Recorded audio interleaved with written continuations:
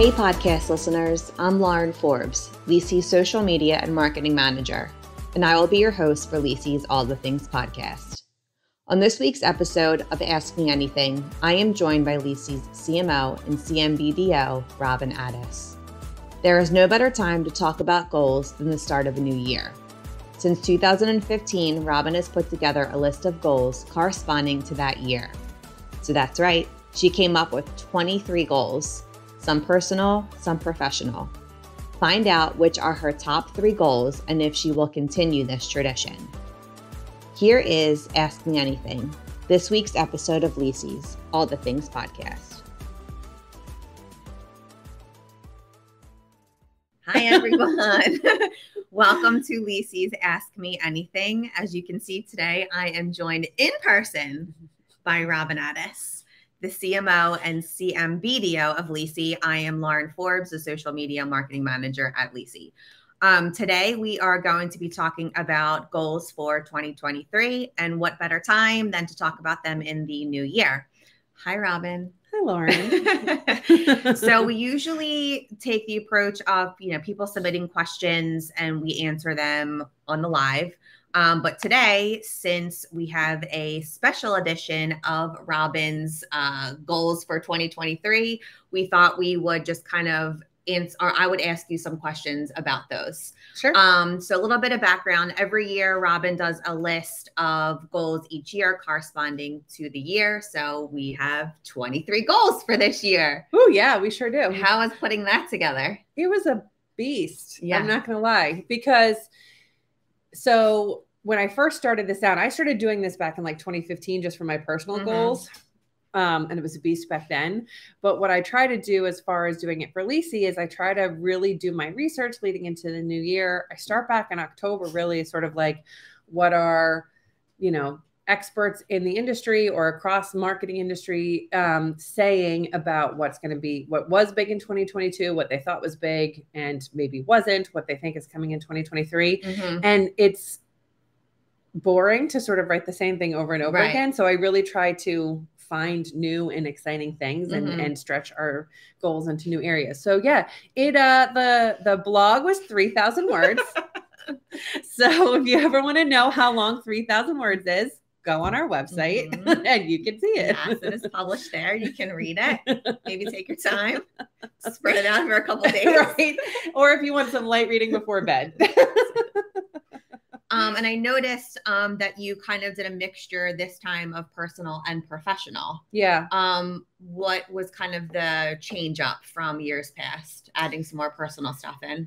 So it is a general overarching goal of mine to be very authentic and genuine, even though I sort of hate the overuse of those words, in my day-to-day and in what how I act as a professional. So I wanted to be real, that in some ways, like my last goal was focus on my mental health.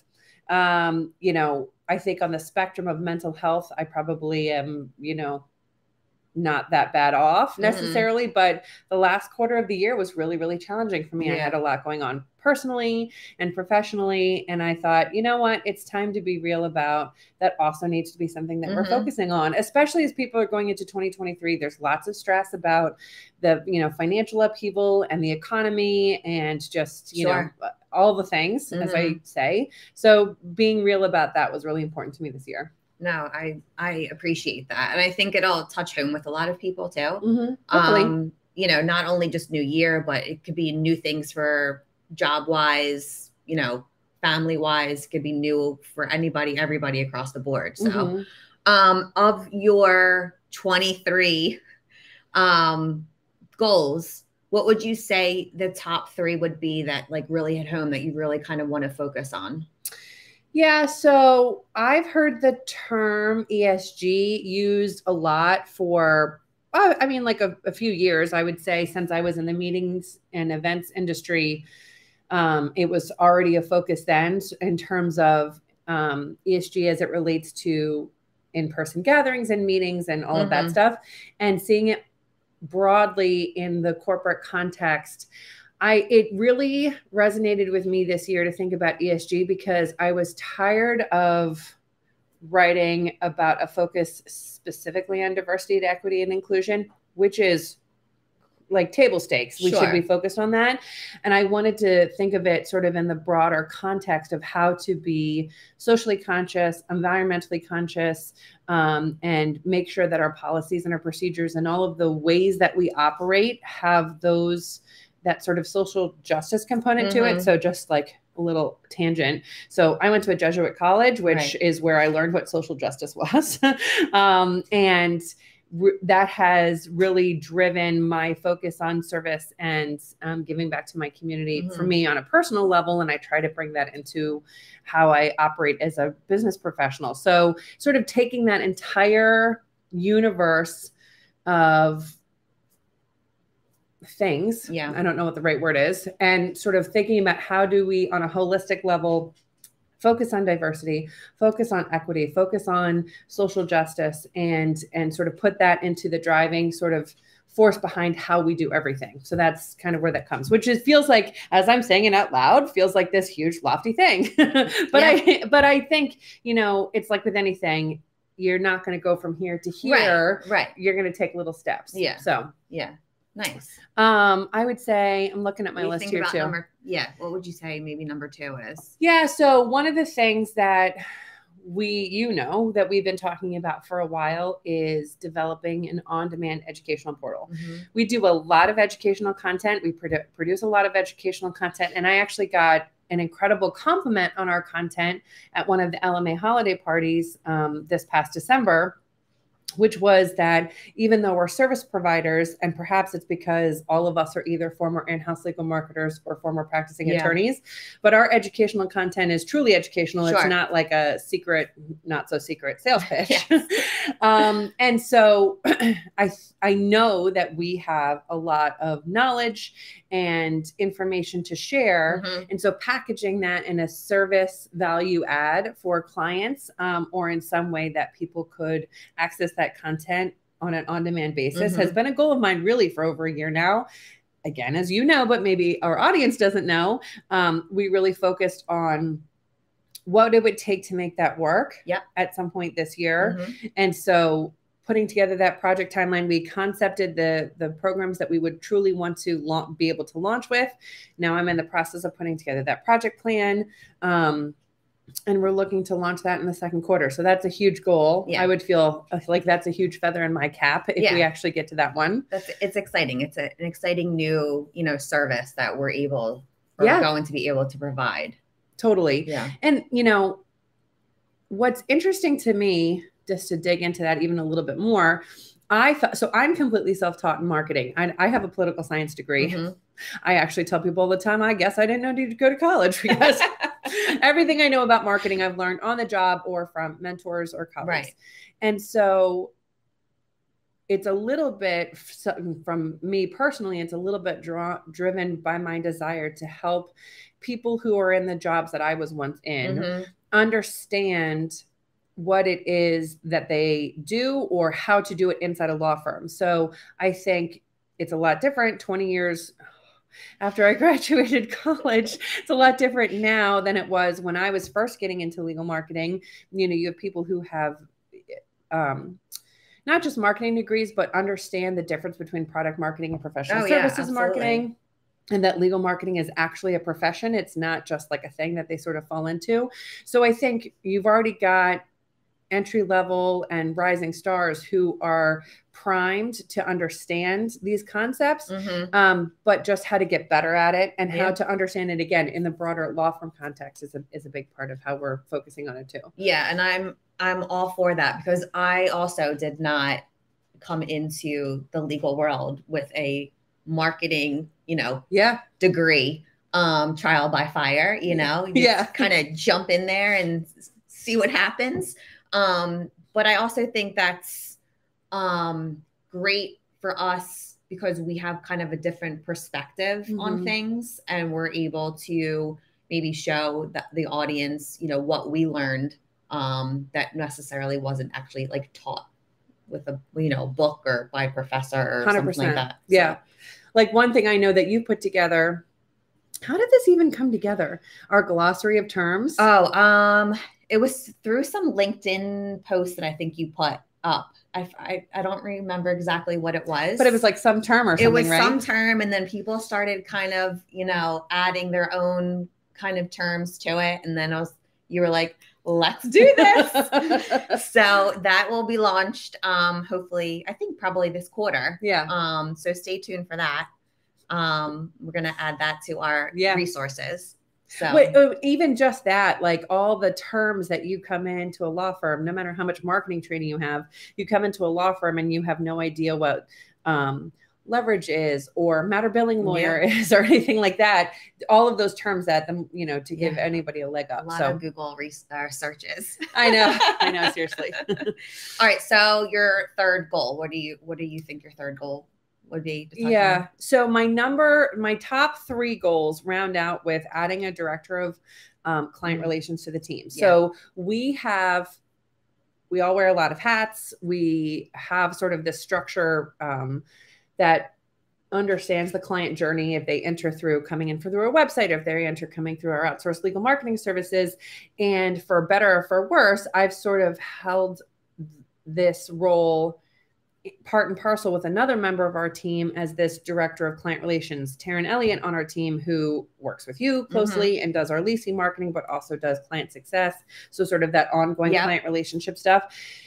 And we need that, but we really need somebody who is every day focused on how our services are being delivered to our clients and our processes and our communication, and is really tuning into clients. Law firms have this, other companies have this across industries. I don't know if service providers have it. Candidly, my experience has always been between a salesperson or a client success person, but really somebody who's there to make sure that that thread moves seamlessly through internally, and that there's no hurdles or anything for our clients is really, really important. And I think it's a great opportunity for us. We've grown so much over the past couple of years, which has been exciting. And now we're in a place, all of us across the board sort of have this goal for 2023 personally to okay, now let's just get really good at what it is that we do.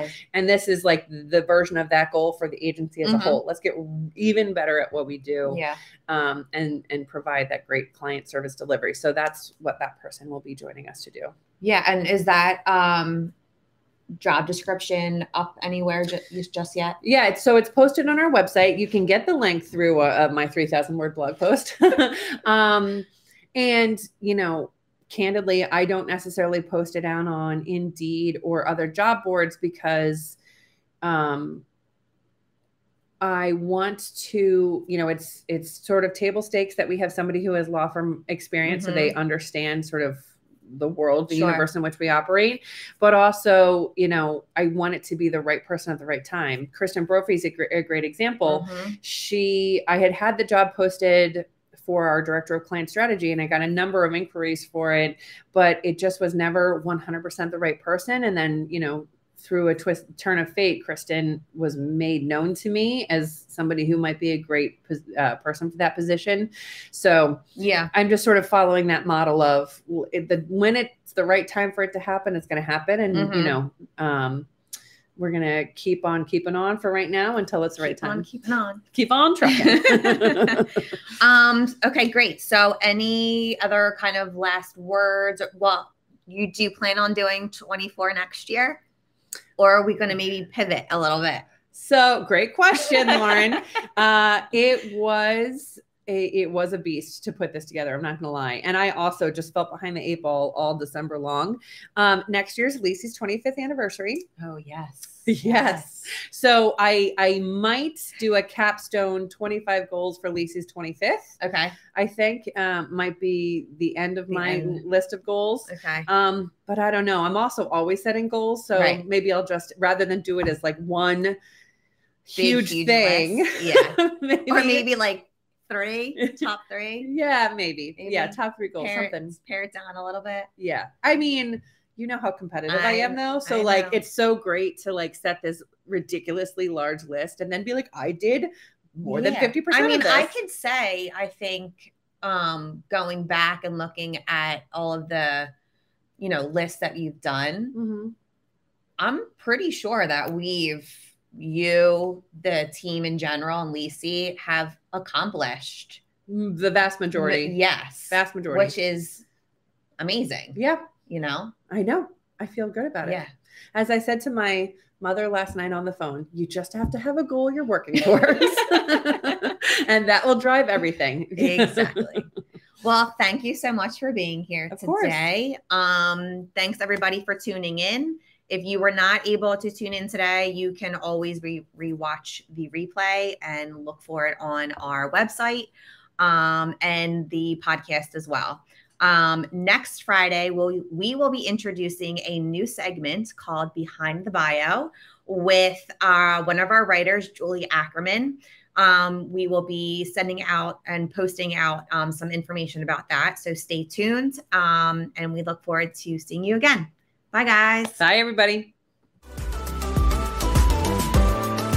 You have been listening to All the Things, the podcast from Legal Internet Solutions Incorporated, where we bring you all the things.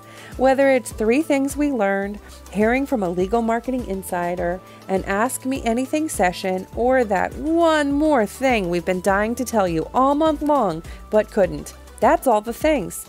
Our next episode will be out in a week wherever you get your podcasts. And you can join us for the live events every Friday at 12:30 Eastern on our LinkedIn channel for our live stream.